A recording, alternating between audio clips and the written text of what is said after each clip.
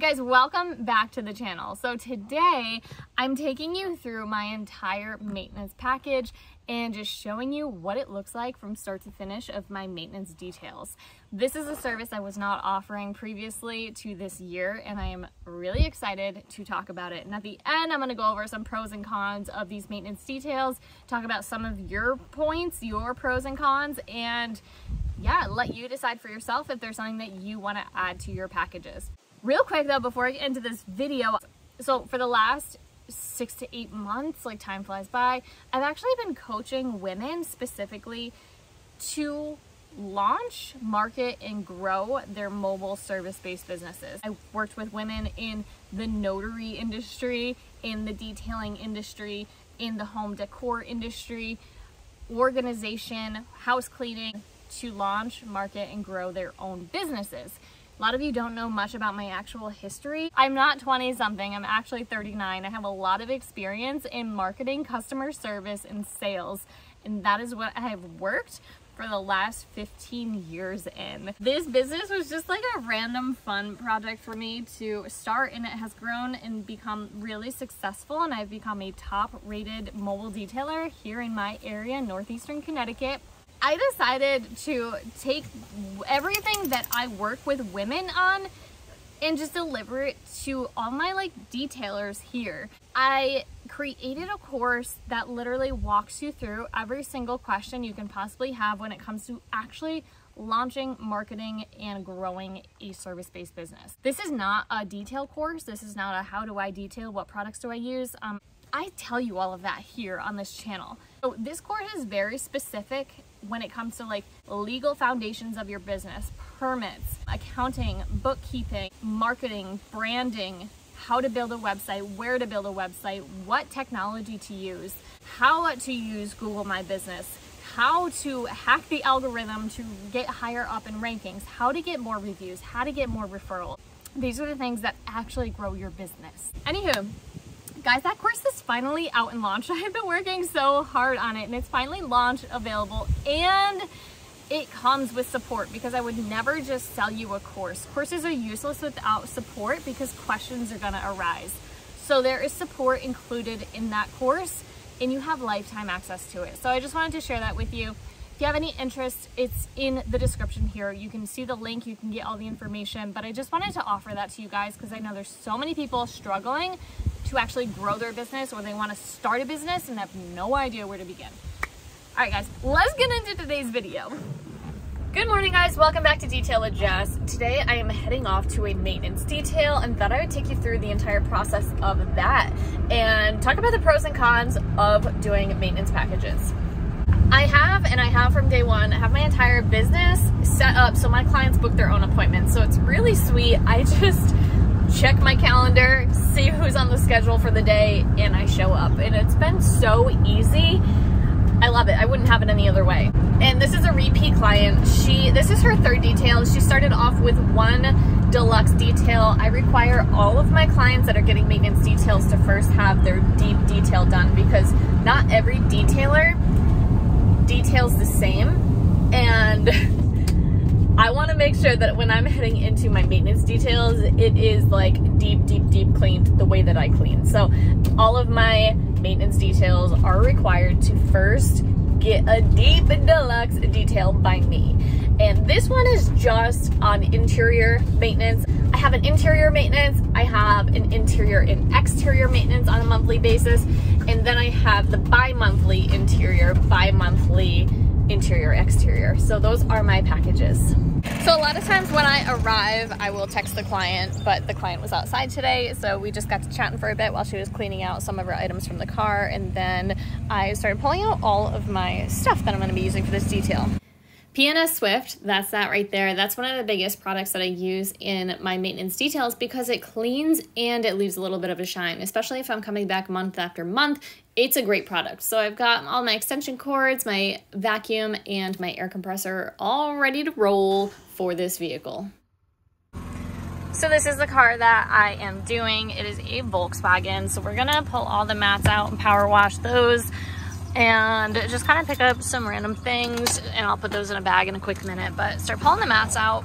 Pretty much I just have to air compress everything and I do a quick wipe down of everything, and it's a pretty quick detail, about an hour-ish.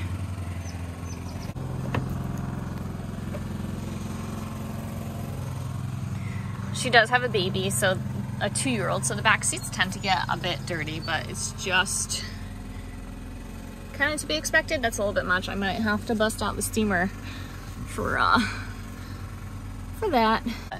I don't stress about these things. They're really quick cleanups, not a big deal. Just gotta pull out an extra tool. And then the back is not too bad. Pretty much just air compress all of this out.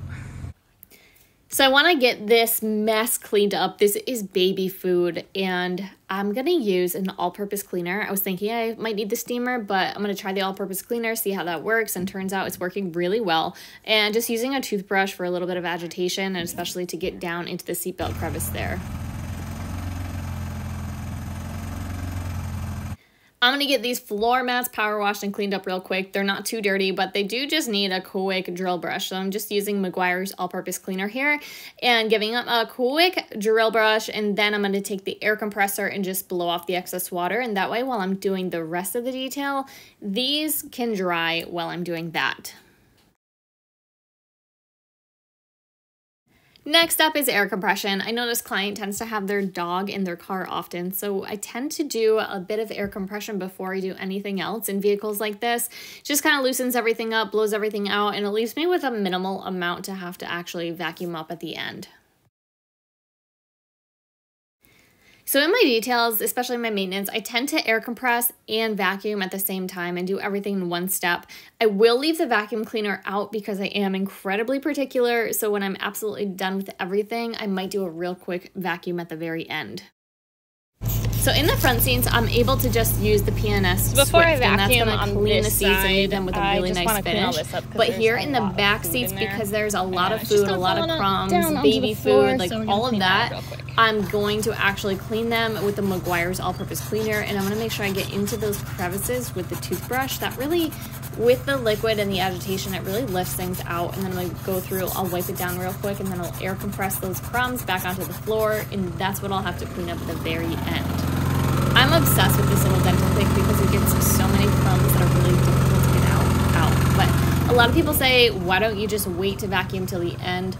I don't like to. Like, I can't do it. I don't like it. It tends to just be messier and more difficult to clean, and then there always ends up being something left on the floor that I'm really particular about and need to clean up. So I prefer to do a quick vacuuming early on in the detail and then do a final vacuuming really, really super quick at the end of my details, and it's what leaves my vehicles super pristine. You won't find a single hair, a single dot of sand or food or anything, and that's the way I like to do it.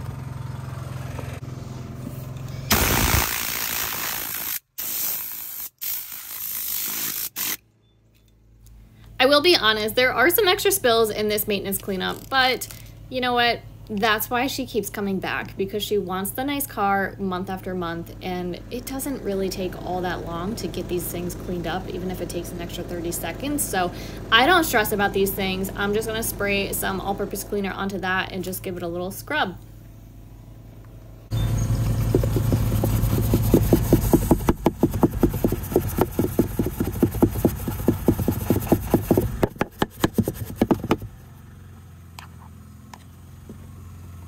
I don't know what this is.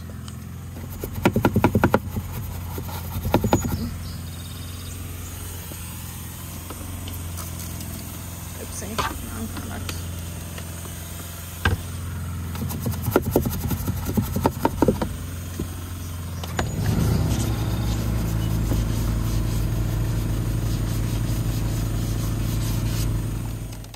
Other than those few little spills, the rest of this car is typically really clean, so it just requires a really quick cleanup. I do like to use an all-purpose cleaner and actually really clean everything and then go through and dress everything.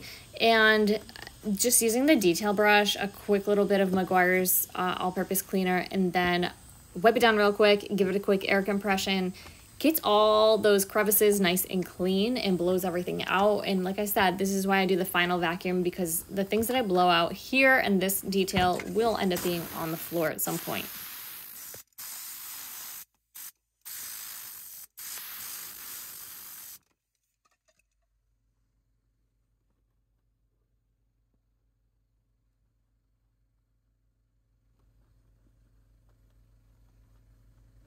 In my mid-grade and higher grade detail packages, I will go through and put all of those items that are in the center consoles into bags to actually clean out the center console, but in this case, I am not because it is a maintenance.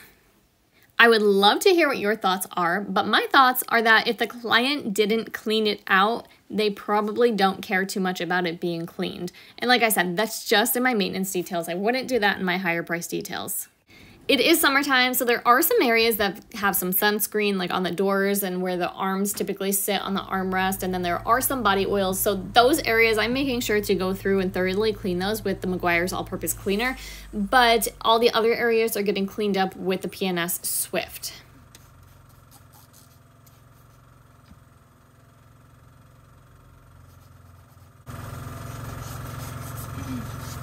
This detail today is definitely taking longer than it typically would.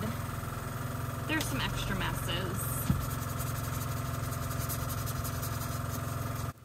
But the detail starts off in the trunk area, and then I do the entire passenger side. So now I'm moving on to the entire driver side and doing the same exact process all over again.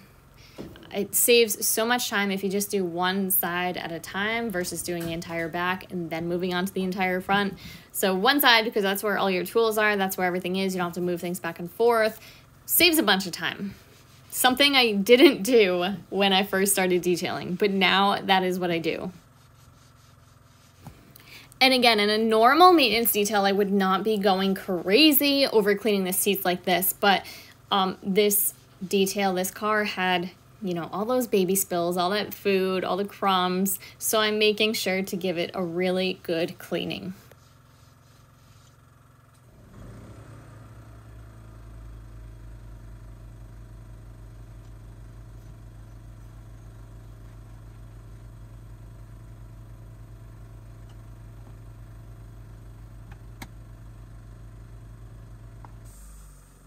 This client rarely ever uses the third row in this vehicle. So on the third row, it is already super clean, especially from when I originally did the deluxe detail on this. So I go through with the P&S Swift and really just wipe everything down. And the P&S Swift works really great on these seats as well. They're not leather, they're the kind of like leather seats, and the product comes out really good, and the seats look really good with this product.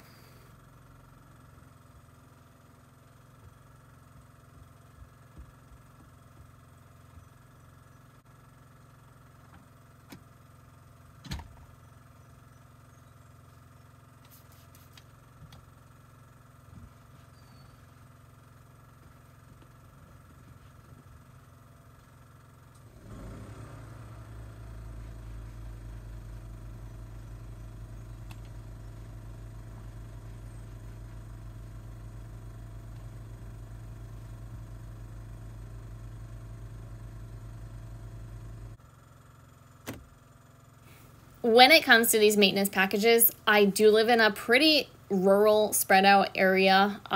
It's called the Quiet Corner of Connecticut. So there are people spread out all over the place. Most of my clients are 30 minutes away. But with these packages, in order to make the most of my time and my resources, I will only offer these packages within a 10-mile radius. I talk all about creating and pricing your packages within the detailer's mobile business blueprint. And it really is very dependent on the type of detail you're offering, the type of service you're offering, how much you want to make, what your goals are. So when it comes to pricing your details, I think that is a really important key to put into play. You want to definitely be in comparison, like a comparable price to those surrounding you, but what you choose to accept is also based upon your goals and your financial goals and your timely resources. So these details for me, I absolutely love them. For me to make $90 to $100 or $170 within 2 hours, I love it. I didn't wipe the plastics down in the back yet, so I'm going to go through with P&S Swift and wipe those down really quick, and then I'm going to move into the front driver's side seat. No, I didn't vacuum this yet, so this is kind of the last and final step here, is just doing this last quarter of the vehicle.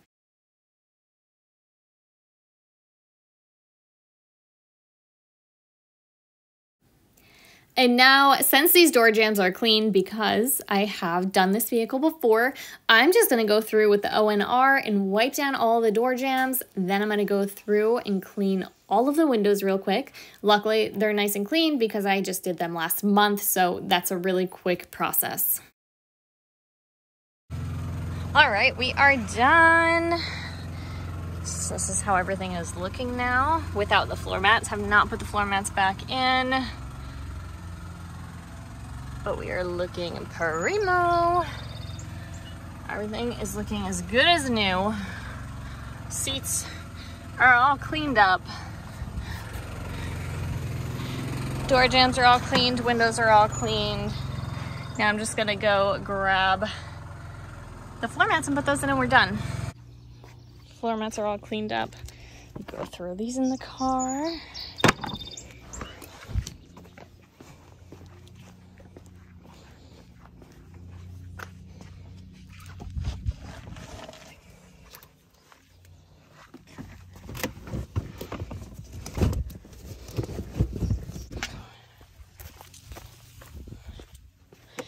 Now, my full details, I would dress these mats in these maintenance details. I do not dress the mats.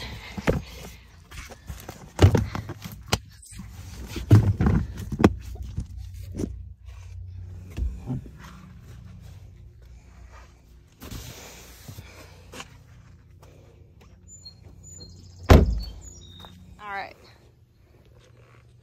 We are looking good. Okay, now that I'm done with the detail, I am going to go grab my card reader because this client always pays credit card. Then I'll text her and let her know I'm ready. So that way I'm ready and prepared for payment. While I'm waiting for her to come out, I'm gonna start cleaning up and be on my way. That did take a hair longer than anticipated and scheduled. So 2 hours in total from arrival to leaving the driveway. But the reason being is that the first 15 minutes she didn't have the vehicle cleaned out. So I was just kind of waiting. And then filming definitely took an extra couple minutes. So all in all, I would say it was an hour and just a hair over an hour and a half of an actual detail. And part of that, wait, where am I going? Where am I going? I'm having a total brain fart to where I am. But yeah, there was those excess spills that, there always seems to be something, but it's fine. But it took a few more minutes than a normal maintenance would have taken. But cost-wise, that is a $90 detail. So hour and a half, $90, not tremendous amount of work, totally worth it. Let's talk pros and cons of maintenance details, because y'all have commented your thoughts earlier on one of my videos, and let's address some of those comments. Some of you have said that maintenance plans, maintenance packages are a must. They're like guaranteed money. They were your money makers. You gotta have them. And some of you have said you hate maintenance details. You hate them. You're like, people destroy their vehicles and they just take too long. So here are my thoughts on that.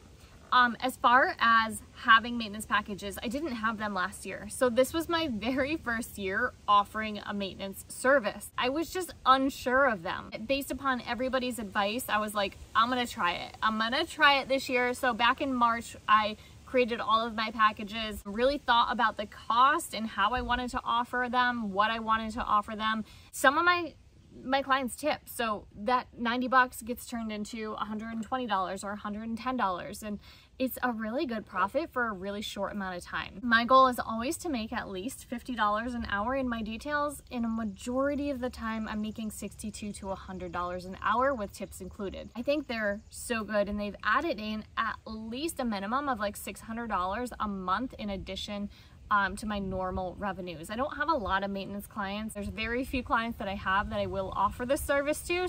I think I only have 1, 2, 3, 4, maybe 5 or 6 maintenance clients that I offer maintenance packages to. As far as the messes go, if there were extra tar or what have you, it's not a big deal. Like it really doesn't take that much extra time to make it not worth it. So even those spills, they may have taken me an extra 15 minutes today, but the profits that I made in that short amount of time are still so worth it. Thank you guys so much for hanging with me on today's detail. And if you are interested in starting, launching, growing your own mobile detailing business, or you need some help getting clients, be sure to click the link in the description to see what the Detailer's Mobile Business Blueprint is all about. I think you're gonna love it, and I have priced it at the cost of a detail, so it's not crazy. If you like this video, be sure to like, subscribe, and I will see you guys next time.